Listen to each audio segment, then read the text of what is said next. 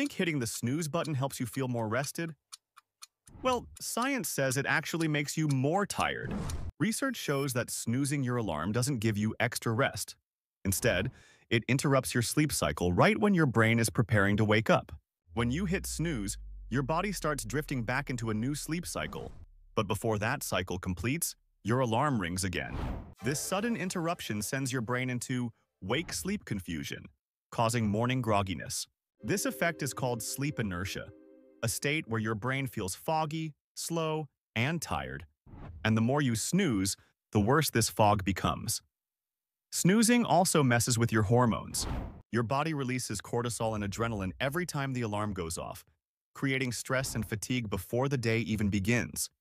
Doing this every day can lead to lower focus, less energy, bad mood, weaker memory, reduced productivity, all because you couldn't resist those extra 5 minutes. Experts say the best way to feel fresh is to set one alarm, wake up immediately, and get some sunlight within 10 minutes. So the next time you try to hit snooze, remember you're not getting extra sleep, you're getting extra fatigue.